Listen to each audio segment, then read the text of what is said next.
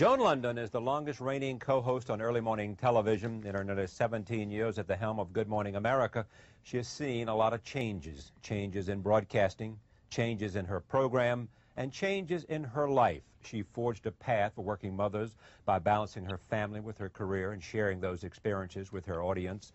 She is a television personality that millions of viewers consider a friend, and I am pleased to have her on this broadcast. Welcome.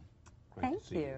Good to be back with Well, you it again. is. We did a little stint on Good Morning America a year or so ago. Was Yep. fun. Did you enjoy that? I did. It was fun to do that. It's a great show to do. Yeah. You know, it's you get to go and talk to everybody and meet everyone there is in the world, and you get to be a part of the making of history. Yeah. It's just been a great opportunity that I've had for almost 20 years. Hard to believe it's amazing, that. Isn't it? Yes, it is. I mean, it amazes even me. The leap that you took from Sacramento, Yes. KCRA, to New York, Yeah. WABC. That was a huge leap. Yeah. But back in those days, there weren't a lot of women going into journalism as there is today. So there was a real search out. There was a real push on to get more women on the air. So they were, you know, canvassing the country for women. And you end up there, and you go on to work for WABC. Mm-hmm.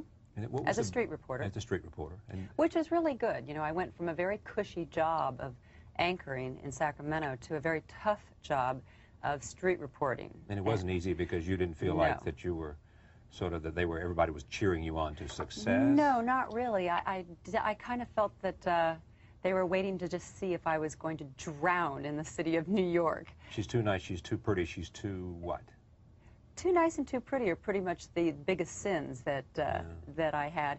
And I just had determination.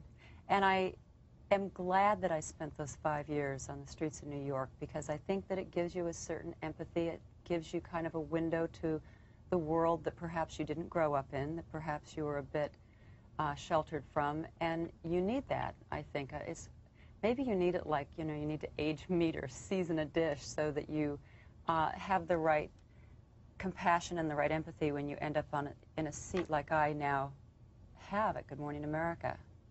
Because I interview everybody from every subject in the world that you can possibly think of. In fact, it's a much shorter list of who I haven't interviewed. Yeah, and most of it is live as well. And it's live. You know, and it's live, and you've got something else you got to move to, and you come in there, and there's breaking news as well, and so the format, the format stays the same, but the show is changing as you engage. Oh, the many 2 times. hours. Yeah, So when what there's you a thought you breaking might news do, you're not story, doing.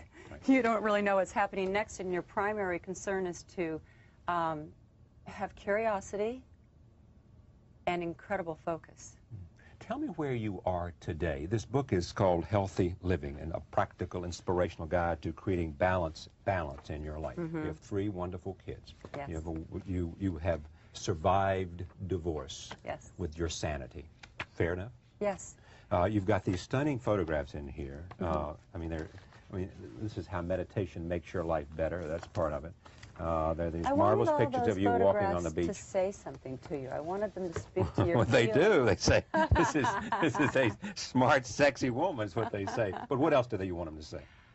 Well, that is important, I think. I think it's important to feel good about who you are and what you are, and to have self-confidence. I think if you have self-confidence and good self-esteem, if you take the time to be introspective and understand also your frailties, and try to let go of some of your anxieties, which we all carry around. We all have our little suitcases full of our emotions. I love Deepak Chopra, one of the many, many writers that I've read over the last 5 years and been very affected by. Says, my tormentor is myself left over from yesterday. And never a He says that truer for thing everybody said. or for you? No, for everyone. Because we carry these bags around filled with guilt, with resentment, with grief and despair, and all those things color the way you see the world. They color the way you feel about yourself. Tell me and what... they really sometimes mess up your interaction with everyone that you come into contact with all day long. And if you just take a few moments each day of introspection, people think of this as a luxury. They almost feel guilty about taking quiet, introspective moments for themselves. But I call it mental health time. And I think it's important, because only when you examine yourself and your inner being and kind of let go of some of that stuff can then you grow and move forward. Well, how did you get so smart about things like this? And what is it that you had to let go of? Oh, a lot of things. When you go through divorce, when you go through grief, you know, that affects you. And if you can accept looking at the problems of life, because they are always going to be there. Nobody can do away with the problems of life. But if you can look at them as opportunities for growth, opportunities for positive change, it really makes them much easier to deal with, and it really will let you move on forward. And a lot of people really get stuck. I remember a woman came on Good Morning America once. She had suffered the worst thing any parent could ever suffer. Her child had been abducted and killed. And she said to me, I haven't been able to do anything in the last 2 years. I have to forgive and forget, because a heart filled with anger has no room for love. And when people come through your life and they say things like that, those are things that stick with you. Were you angry then after, in terms of after the divorce, as Sure. you sort of come to grips with who you are and where you were going? And you know, it's so funny because, you interview people all the time, experts in their fields, and they'll tell you that any kind of a trauma, loss of a loved one or a divorce, usually takes 3 to 5 years to recover. And I didn't believe that. You know, I thought, it can't possibly take that long. Well, they're right. And you do have to, I mean, when the day comes that you can let go of all these negative feelings that really weigh you down and can sometimes overshadow all the great things in your life, that's a freeing feeling, and it's kind of an empowerment. So I just want people to realize, though, that they do have control over that. I don't think a lot of people realize happiness. They'll say, oh, sure, she's happy because she has this, or this happened to her. Happiness isn't the result of something that someone else does. Happiness is your attitude, and it starts with you. Dale Carnegie has written about the power of positive thinking forever, and he says, be happy and act happy, and if you act happy, you will tend to be happy. And I walk downstairs every morning to the studio, and before I walk in the door, I put a smile on my face. And it really affects your attitude, and interestingly, it can affect everybody else in the room when you walk in. if you are happy and you show that you're confident. Let me talk about confidence and self-esteem. You look better than you've ever looked in your life. Thank you. Well, you do. Don't you feel that? Yes, I do. And you've worked at it to be... Oh, yes, I've worked at it. And there are inner workouts and outer workouts. The physical workout, we've gotten that message, what, for 2 decades now, that we can take charge of our own health and our own fitness. But there's also the inner workout, and that's positive affirmation. That's taking time to relax, understanding that there are de-stressing techniques. I mean, these are all little workouts that we all need to do on a daily basis, in my opinion.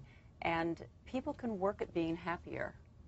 What will it mean to you if some ABC executive comes to you and says, Joan, you have made a huge contribution to Good Morning America. We've just signed a new contract with 3 years for you. But we want to change Good Morning America, which has been your home for the last whatever years. What do you say? Do you say, okay, I got a lot of things to do with my life. It's an exciting opportunity. When a door closes, a window opens, or do you say, who the hell are you? Get out of my office. You really just hit it. When one door closes, another opens. And if you can keep that attitude, you've really got one of the secrets to happiness in life. Yeah. I would write them a letter and say, thank you for 20 of the most exciting years, a ticket to adventure. And if I have my own self-confidence, my own self-esteem, and I know I do what I do well, then I can take that and I'll go off. And maybe sometimes change like that is necessary for growth to go on to something else. So in a way, if somebody would come to you and say, not Good Morning America anymore, it might be doing you a favor. Sure, I would get excited about another project that, you know, maybe it's what you do. Mm-hmm. It's been a very comfortable 20 years at Good Morning America. And it's a platform for all the other things you do. It is my platform. Right. Going out on tour around the country, having women come through a line and say, thank you for inspiring me. That's a very unique and awesome opportunity that I have gotten. And I've gotten it because of my appearances on Good Morning America, because of that relationship with that person that's at home somewhere there in their house, in their bathroom, in their bedroom, in their kitchen, getting ready in the morning, and I'm setting the tone for their day. So I think maybe that, you know, that really helped me in this power of positive thinking and my being such a big believer in it. But I understand the opportunity I've been given by that program, and I want to build on that. So I'm not sure where it will take me. But you're saying but I to know me, it will take me somewhere. I know that. if the right decision is to walk away from this thing, I'm prepared to do that. Oh, gosh, yes. With no reservation about the future and no fear of the future. Interesting. 5 years ago, I could not have answered you, honestly, yes to that question. And you're sure, honestly, you can Today I can, because I have the confidence and I can get excited about moving on and using some of the things, some of the tools, some of the opportunities, the connection that I've made with people that watch every morning in another venue. And I think we all set self-limits. I think everybody does, and I have too in the past. Which is a terrible thing to do, It is a terrible thing to do because it's confining and it doesn't allow you to go out and try new things. But it's scary also to go out and try new things. When you've got all kinds of responsibilities to yourself and to kids and to... Getting rid of self-limits is a wonderful thing because it's exciting, but it's also daunting and it's scary. But then there came a time in which Joan Lunden said to herself, I'm not going to let him or her or him or them define who I am and what I'm about. I'll define who I am. And if they want to bring their perceptions about me to the table, that's their problem, not mine. Not mine. And you have to go out and you have to have belief in yourself. I always say that to my 3 little girls. The most important quality or gift I can pass on to them is self-esteem, a belief in themselves, a belief that they can do anything that they want to try to achieve. I think that I'm giving that to them. They have very, very high ambitions, and I'm watching their self-esteem grow. What do they want to do and be? See, that's what I think is so great and so interesting. They haven't decided and they're choosing. I mean, each one of them has 4 or 5 things. I love that. I love the fact that they think they can do all those things. What's the greatest misconception about you today, you think? Today? Ooh, notwithstanding all these books and all those videotapes and all that you have accomplished, that lingers, that bothers you? That's very interesting because it would have been so easy to answer that years ago, because years ago we were fighting kind of the dumb blonde aspect. I guess today, I don't know, everybody sees me on the air in the morning and I think they've seen a change, but I don't think they can put their finger on it. And you can? I can't. They see the physical change, the taking charge of your health, but I don't know if they can recognize what that other change is. And that other change, in my opinion, is a self-confidence which comes along with an exuberance and a value of lifetime as you're going through it. I think I used to rush through life. I think I missed a lot of good moments. And I've only learned in recent years. Because of, I'm interrupting you, but because of ambition, because no, just keeping you were up running with the hectic scared, pace. Because you wanted to prove yourself, because... Probably all those things. And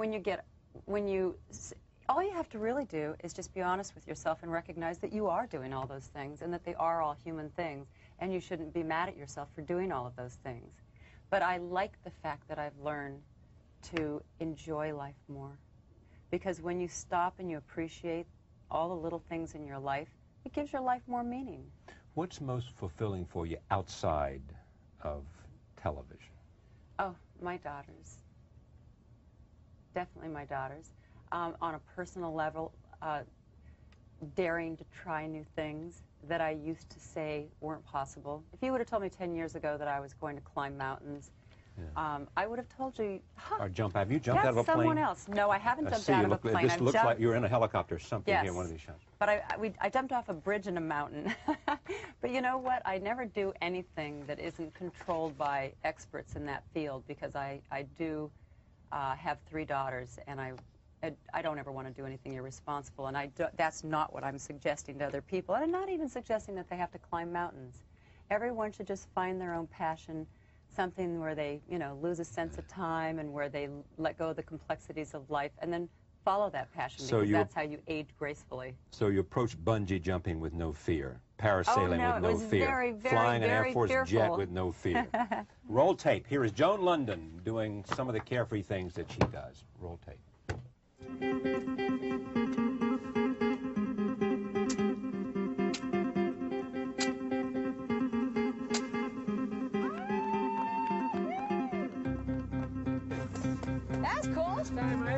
Hey! Woo! Mount McKinley, here we come. This is our favorite part of the whole show right now, I gotta tell you. This is a bungee rope right here. See it? I mean, it's a thick, but when pulled hard, it stretches a lot. Now, let's take you right now up to the bridge where we jumped, 148 feet up. And now watch, you literally have to dive off 148 feet. And the whole secret of the whole thing is never look down.